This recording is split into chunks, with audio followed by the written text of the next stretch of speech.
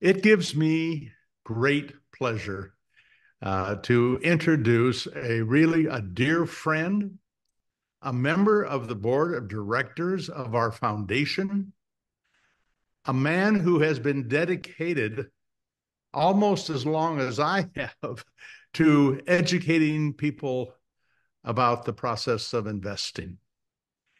And this friend, and by the way, he's also the author of a terrific book. We're going to talk about that book today, Spending Your Way to Wealth. Notice that little, we'll get to that in a few minutes. But I want to introduce Paul Hayes. Paul, welcome to Sound Investing. Great to have you here. Well, thanks for the invitation to be here. I'm glad to share some ideas and thoughts with you and your audience. Terrific. Before I let you loose here, because you got a lot to share, I want to tell you how different the work that Paul and I do is. It's not that we don't understand what the other person is doing, but our focus is very different. And I'm going to share my focus so that Paul can then differentiate between what he has focused on in helping investors. And they're both, I think, very, very important. And in my case, I'm the numbers guy. I'm the guy that's trying to teach people about uh, risk and return and asset class diversification and identifying the asset classes and how to put them together and how to take money out of the portfolio, how to put money in the portfolio. It all has to do, in a sense, with the physical aspect of investing and the decisions that revolve around those step-by-step things that you might do. I want to make sure you don't pay too much in taxes. I want to make sure you have low expenses. I want to make sure you have an index fund. There's a whole list of things that I want to see you doing if I can convince you that's the right thing to do, because I believe they will lead to higher rates of return. And by the way, I'm going to put a number on that. I'm going to say that if you don't properly control expenses, control diversification, control active versus passive management, control the taxation of your earnings, it could be costing you 4% a year in returns. And then if you hired and paid somebody 1% a year, it could be 5% a year in your returns. So these are big, important decisions. But Paul, outside of all this physical stuff, let's get in to that part that you focus on, really what I consider, I'm not going to call it woo-woo. I'm not going to. I'm just going to say that it's the kind of the emotional aspects of this process, which is not a part of what I teach. Well, that's where my focus lies. Go back 50 years when I started as a financial advisor, and for the next 25 years as a financial advisor, I was always interested in the different returns that people got when they were making the same kinds of choices often. It seemed like more often than not, the investor return, the duration of time they held something, determined the investment return for them. But it wasn't really the investment return of the investment, because maybe they bought and sold so frequently or at the wrong time that they denied themselves the opportunity to maximize the return. And I was amazed at over 25 years that I seemed to find that maybe 5 or 6 or 10% of the people I dealt with really understood the basic difference that would make the difference in their return. And about 80% of the people, or 90%, always seem to suffer from, I want to say, from being themselves, because Mm. we are humans and we fall victim to ourselves as we fall victim to the other things that enter into our decision making. So the book title, Spending Your Way to Wealth, focuses on the word spending, but that's not necessarily about money. Spending is something we do all the time, every day. It's our most frequent behavior. It's our most essential behavior. It's our life-saving behavior, because we spend energy as we spend money, and we spend time. We spend a lot of things other than just money. In fact, if you look at all the time spent on breathing, we spend 100% of our day spending. At night, when we're asleep, our brain is working. It's causing our heart to beat. It's causing the blood to flow. So we're expending something all the time. So if it's our most common behavior, we need to take more time to analyze what our behavior is, why we behave the way we are, and who we are. And if you can somehow come to grips with the fact that we're human and we are prone to making sometimes very predictable mistakes, that's what I'm all about, is helping people understand who they are, challenge themselves to find out what are their biases, what makes them think the way they do, what makes them act the way they do, and that's why they get the results that they do. And if we can just become more aware of our human tendencies so that we can intervene as needed. And my book parallels the finding of probably the most essential and recognized psychologist in the world today, Daniel Kahneman. He spent a 30-year career explaining and probing into how people make financial decisions.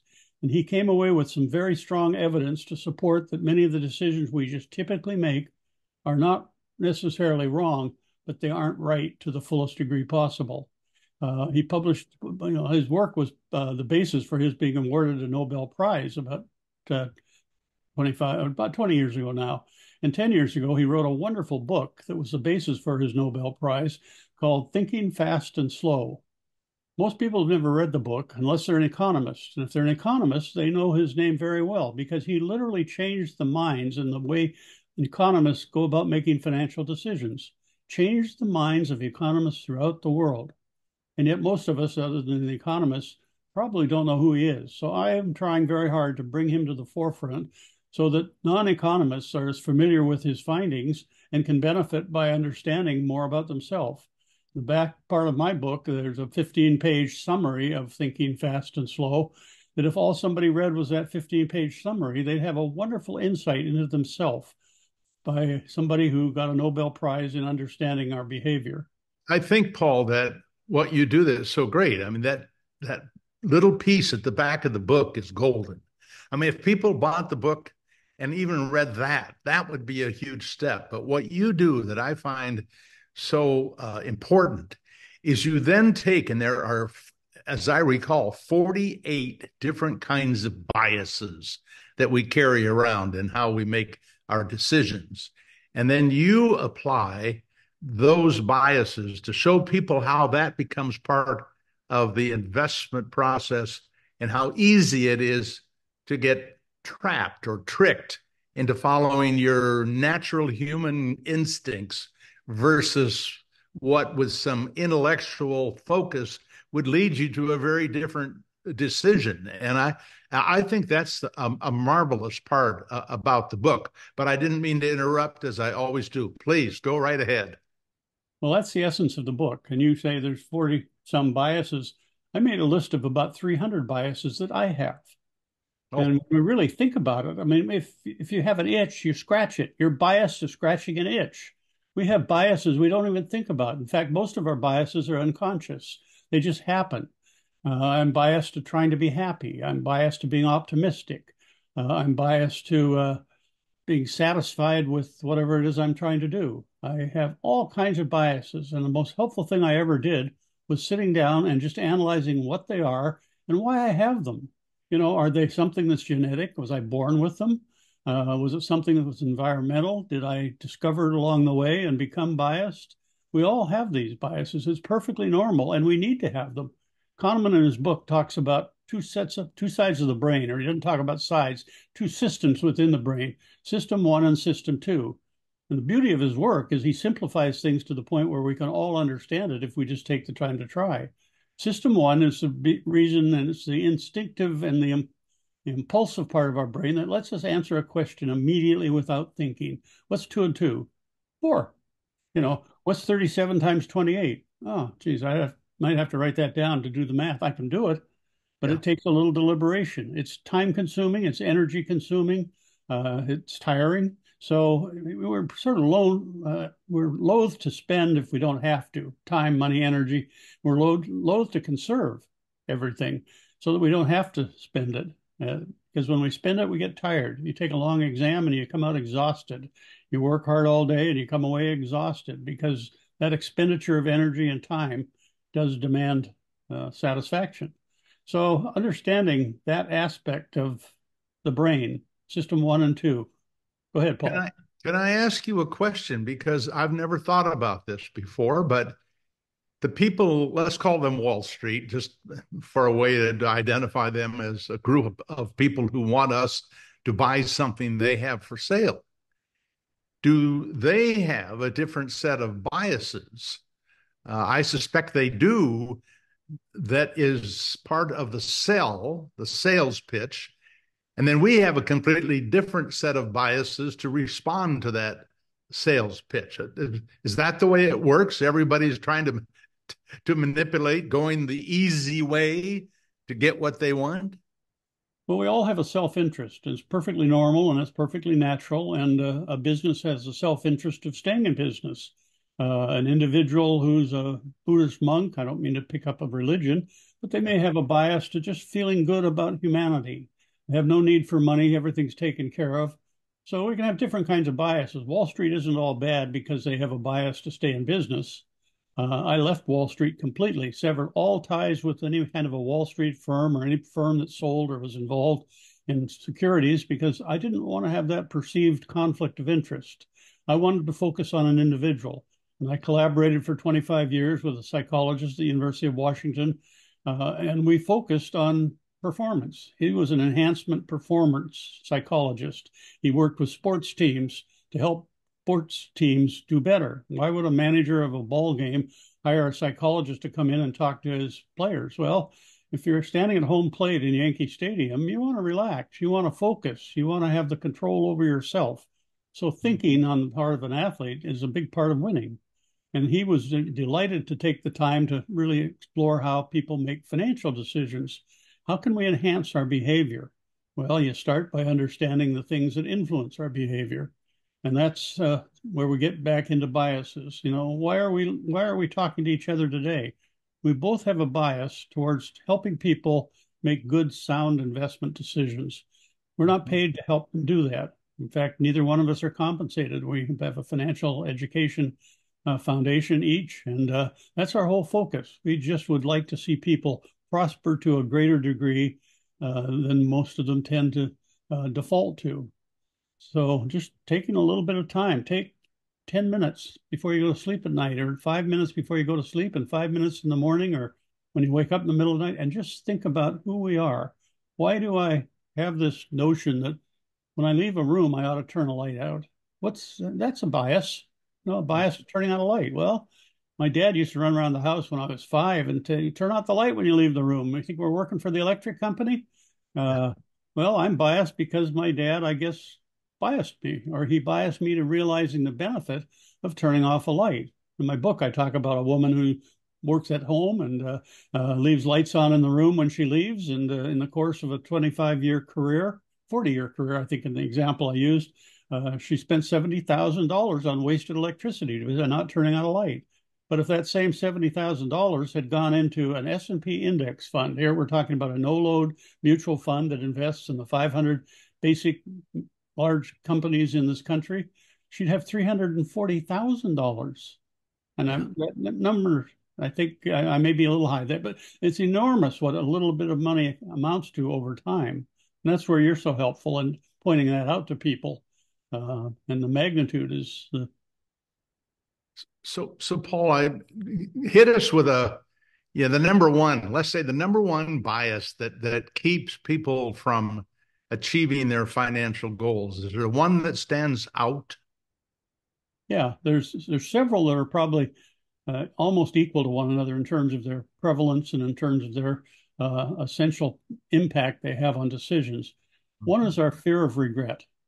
You know, anything we do has a consequence. And if we think about the consequence and we think it's something that could be bad, then we don't do it because we don't want to look back and regret having done something. And we get much more dissatisfaction, much more emotional impact from losing money than we do from gaining a similar amount of money. Isn't that interesting? If we lose money, we lose $100 or we lose $1,000, it has a tremendous impact on us, much more than if we win $100 or and make $1,000. And that regret is so prevalent. That fear of loss is so prevalent. It keeps us from doing something as essential as investing. And spending on investments is, another form of spending. We also have this notion that somehow we're smarter than we really are. Mm. I think I'm intelligent, but if I ask 100 people in an audience to close their eyes and raise their hand if they think they're a better driver than everybody else in the room, about 70 or 75% of the hands go up. Statistically, it's not possible. You can't have 70% of the people better than average because, it can't be. But that idea that we just are smart. We had a successful career or we're having a successful career.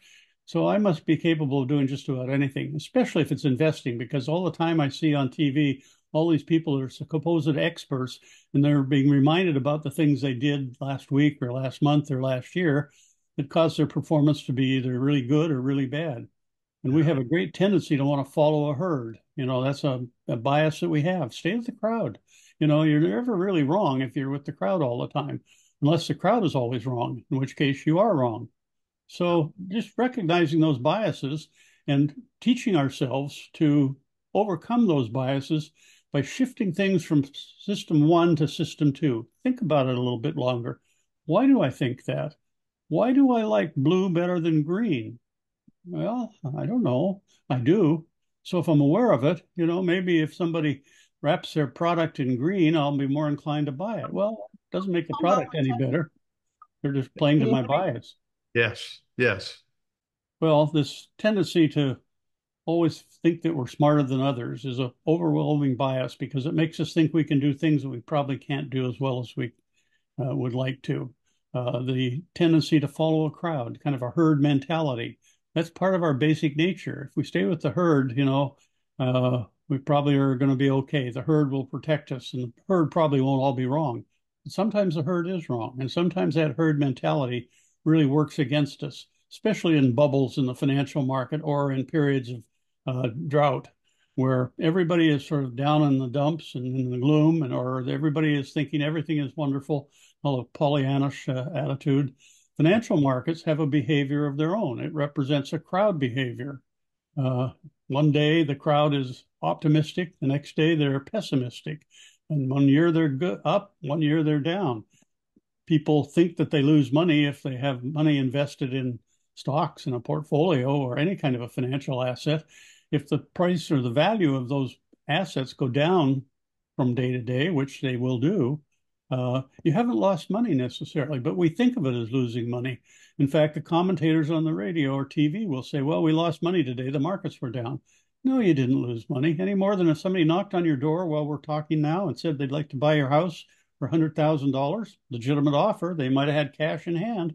That doesn't make it a good offer. It doesn't mean that we should sell it. And we certainly don't need to mark down our financial statements because of some silly offer that somebody made. And that's the nature of financial markets, is the behavior. And the behavior of the markets is what caused the behavior of investors to often suffer.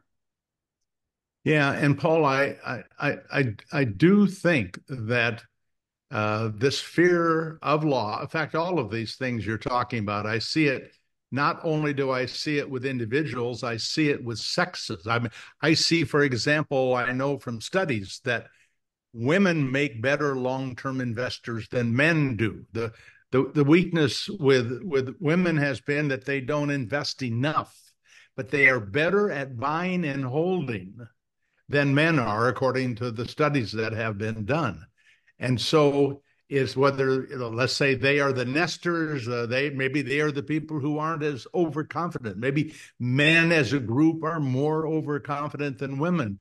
But these biases can be very different from person to person, as you indicated, based on how you were raised. Your dad yelling at you or talking sternly at you about turning off the light, and my dad maybe giving me a little more than a light tap on my backside to encourage me not to do what I just did again.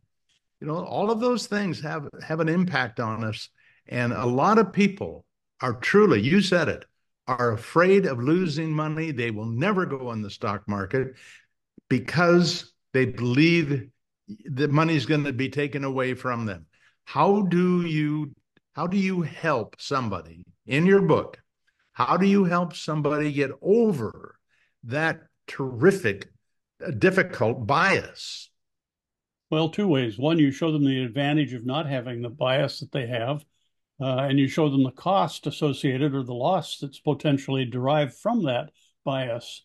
You can also recognize that, we're all biased. Men are biased differently than women. Society biases us to act a certain way or expects us to act a certain way. The man is perceived to be macho. He's perceived to be a higher risk taker. So they tend to kind of position themselves that way. The woman is probably two or three generations removed from where they were the housewife, and they worked on the farm maybe, and they didn't make the same kind of decisions.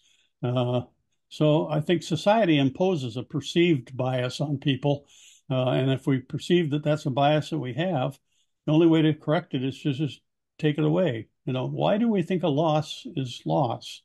A football coach that tells his team to go in and win the game doesn't tell them to go in and never lose a yard. He says, go in and win the game, knowing the only way to win the game is to risk losing yards. And so if you can get rid of the connection between loss and winning, or between loss, money, and losing value, we have to retrain ourselves. And retraining ourselves isn't easy. We are pretty rigid people. We tend to stick to our notion. When we look at biases, one of the biases that we have is confirmation bias. We look for people and we look for things that will confirm what we already believe. And we'll go out of our way to avoid listening to somebody talk about something that is contrary to our belief.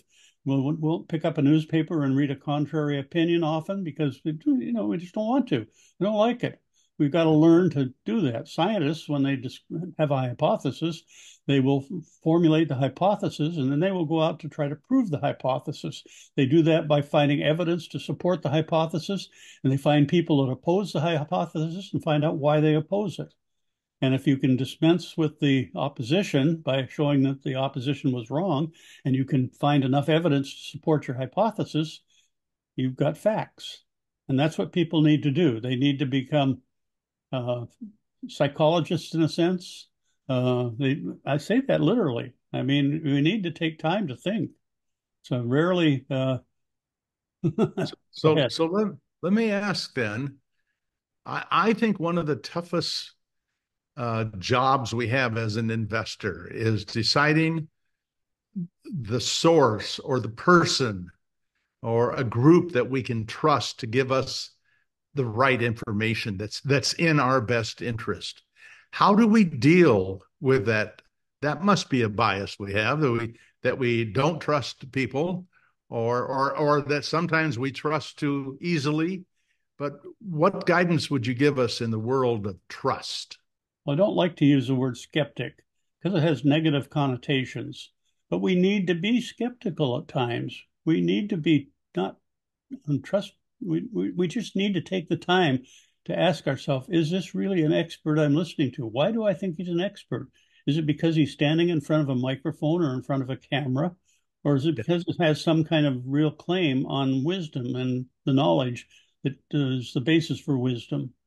That tendency to challenge our thinking is a basic belief that Kahneman had, and that is when you hear something that's intuitive, we know that 2 and 2 is 4. But if we stop long enough, we might want to shift it over. Why is it 4?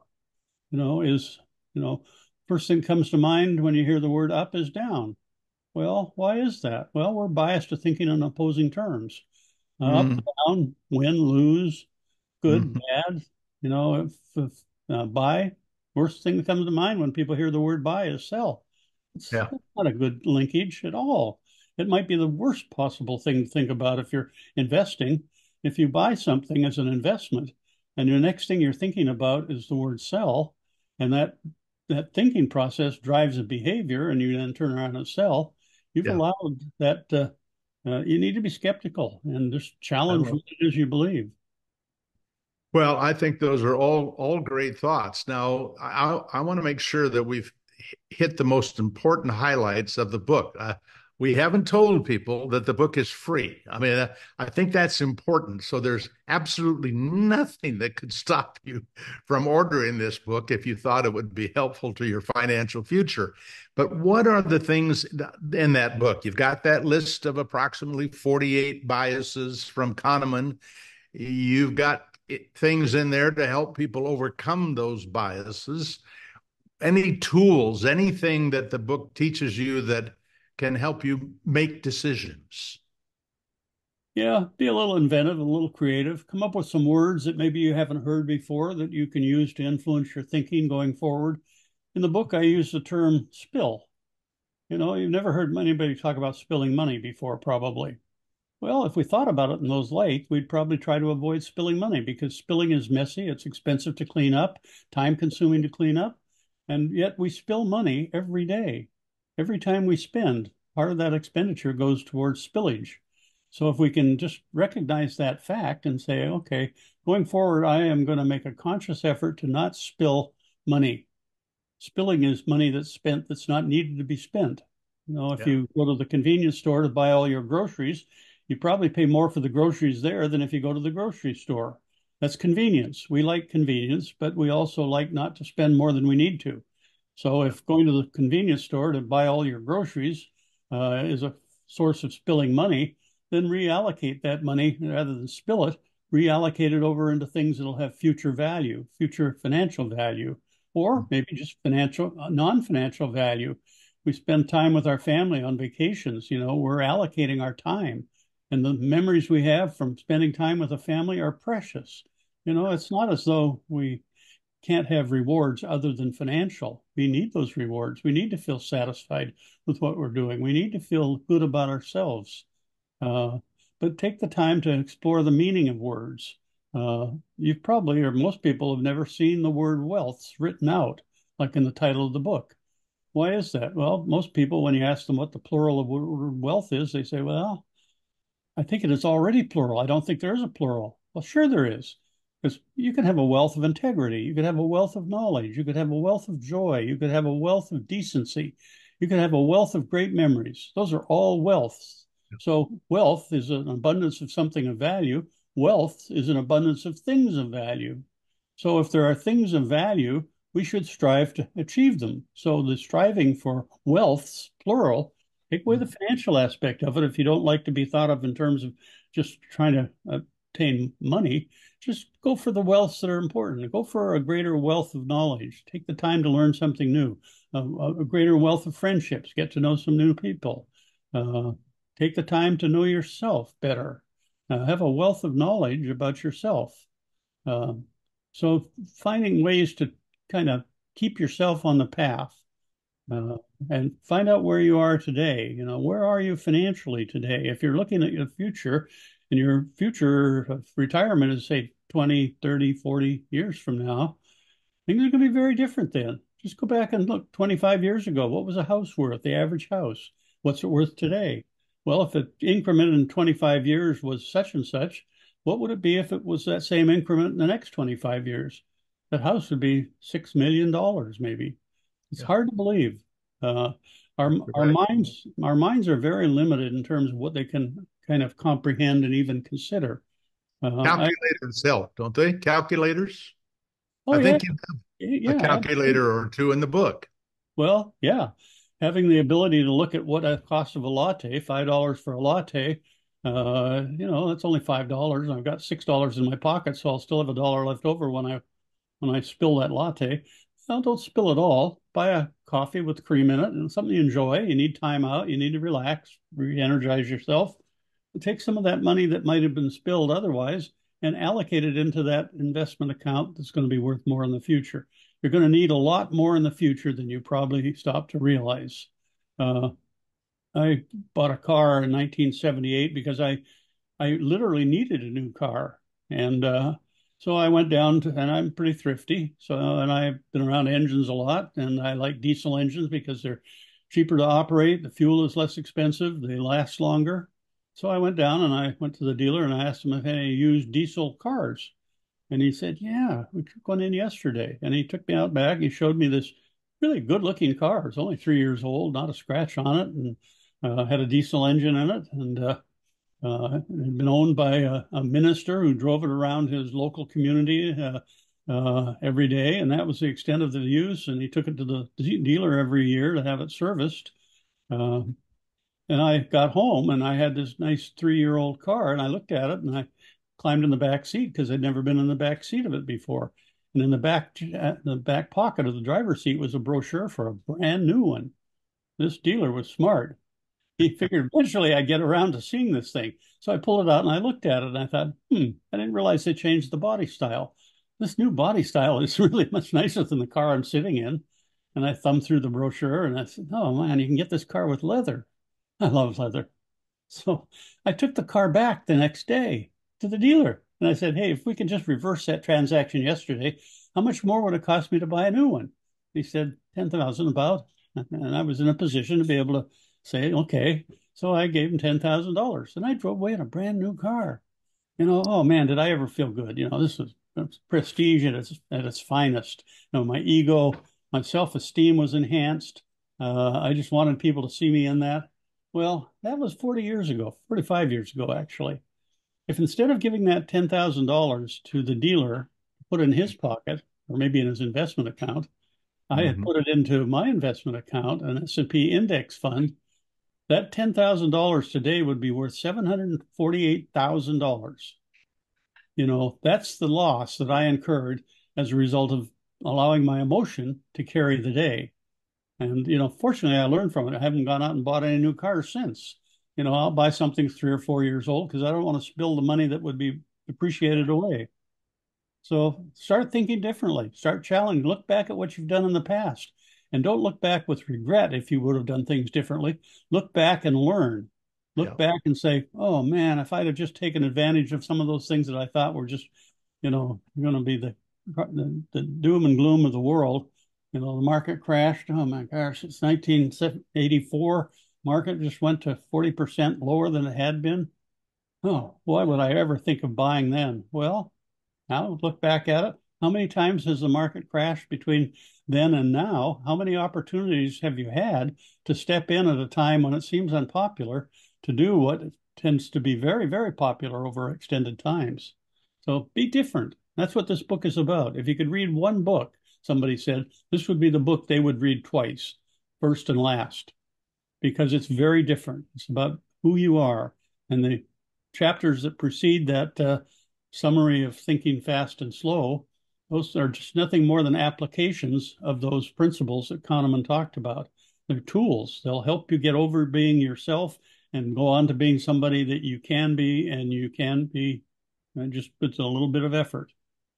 So Paul, let's make sure that our viewers and listeners will know where to get this book. One place they'll be able to get it is in the notes in this conversation. There'll be a link to that. It also, if people want to pay for it, is it available at Amazon, or did you take it down from Amazon? Well, I wanted the information out in the public domain. I would like to have some of the comments that people have made that every person in high school should be required to read this book. And so trying to sell a book, it makes it sound like the author's trying to make money. And I'm not trying to make money on this. I don't need it. I live very comfortably. But I would love to see the concepts of spending your way to wealth broadened to where more people benefit from it. So I'm giving the book away, giving it away. Anybody that wants it, I consider anybody is capable of being an educator, a parent, a grandparent, a teacher, an administrator in a school, a state official. We're all educators. I would like to see this book in the hands of a lot of people who might not read much of it. They don't need to read much of it. They just need to read a little bit of it at a time to gain new insights and think, wow, that's pretty remarkable. I need to be more like that. Not big changes, just not a change in mind, just change in direction. I'm going to allocate more money into things that are going to be worth more in the future because I've taken the time to know how much I'm going to need. I'm not just going to let a wag or a guess tell me what I'm going to need. I'm going to sit down and really give it some serious thought. And you can do that in less than 15, 20 minutes if you just try Just do the Yeah. multiplication. A hamburger that costs $5 a pound today in 50 years is going to cost, well, it's going to cost four times that, Yeah. $16 a pound. But if that money that went into the hamburger, if half of it went into the S&P index fund, you'd have well over $1 million. Yeah. So It is hard for people to believe the impact of compounding over time. $100 in the S&P 500 96 years ago is worth just a little under $1 million. In small cap value, it's just a little under, I think, $15 million. And so the problem is finding people who have 96 years to live. But something, many of us have those people in our lives. And so here's the challenge. I know how to show people how to put money away for their children and their grandchildren, for a newborn child, and how to do that for the next 100 years. The problem is having the child or the grandchild have their head on straight about this process. And unfortunately, so many of these young people are tapped out by the emotions of fear of missing out, or you only live once, FOMO and YOLO. Do you think this book in any way addresses the FOMO and YOLO that we're trying to figure out how to, impress on our kids to overcome those short-term emotions? You think it's there in the book? Well, it's the main thrust of the book is to get There we people go. to think in Okay. those terms. Yeah. You go to www.investorship.com. That's a word that people haven't heard before, but it's a word that describes the mental faculties of people who are really good financial decision makers. Warren Buffett has investorship qualities. He thinks differently. He does things differently, and he does things better from a financial point of view, and he lives a much fuller life because of what he does. Uh, our minds are wonderful things if we'll use them, but we tend to not use them as much as we should. If I ask somebody, if you took a penny and doubled it every day for 31 days, what would you have? And it'd be a penny, 2 pennies, 4 pennies, so on. And I ask people in a large crowd to shout out a number. And, the numbers that come out anywhere from, $90,000 to maybe six, 700,000. Mhm. Yeah, that's about the range. And most people are down under 100,000. The answer to that question, doubling a penny every day for 31 days, you'd have $21 million. People can't comprehend that. In fact, if I tell somebody that, the tendency is to not believe it. Right. If I'm a financial advisor and I told somebody that, they think this guy doesn't know what he's talking about, and they go find somebody that said something that sounded more reasonable. Just take that ledger page, 1 through 31, and take 1, 2, 4. We've anchored ourselves. This is another bias we have. We anchored ourselves to that 1 cent, 2 cent, 4 cent. We anchored ourselves to a low thinking number. We didn't allow ourselves to think, oh man, that could be an awful lot. Uh, so again, just thinking differently, getting the book. If all you did was buy the book and put it under your pillow, and all you did was look at the cover every day, and you saw that spilling, and the cover has got 6 characters on it, two grandparents, 2 parents, and 2 kids, and all of them have money flowing out of their purse and out of their wallet and out of their, they're spilling money. They're spilling. Yeah. Yeah, Yeah. and the grandfather's looking back rather chagrined and wishing, I wish those kids didn't do all that because I know what's going to be the consequence.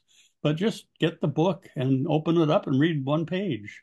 Read something that's so different that you start thinking, I better read some more. And Paul, I want to make it clear because a minute ago you said, and you go buy the book. I know it's available free on our website, on your website. Uh, but is it for people who'd like to hold the book? Is it available at Amazon at this point? Yes. Okay. Yeah. So there are Amazon, people. any bookstore can order it for you. But Okay. I would suggest you do 2 things. One, you download the book so you've got it on your iPad or your iPhone that you can look at when you're traveling or when you just get the time to spend a few minutes. but then have the book at home on your bookshelf and have it around where the kids can pick it up and look at it. Buy a couple of copies and give it to a friend. Some people I know have bought multiple copies of hundreds. The first batch of books I sold went to a financial advisor who wanted to give it to their clients and bought large quantities of it to give away. So, my interest is having people read it, whether they buy it or whether they get the electronic version of it. I think the electronic version is wonderful. All you have to do is click on a QR code and it'll download automatically, or take a picture of the QR code, and uh, Mm-hmm. it's so easy to get for nothing. You can do it before you leave the room you're sitting in right now. Right. Well, Paul, you are magnificent. I have appreciated your energy, your commitment to helping others for as long as I've known you. And people don't know that you actually had an investor ship. You had a boat, beautiful boat that you taught classes in called Investor Ship. I loved it. And I think the work you do is great. And this is a great way, I think, for people to be spending their retirement. I don't know that our wives would necessarily agree with that comment, but I know that you and I are having a good time helping others. Thank you very much. Any parting words? Anything, a famous saying that you hope people will never forget?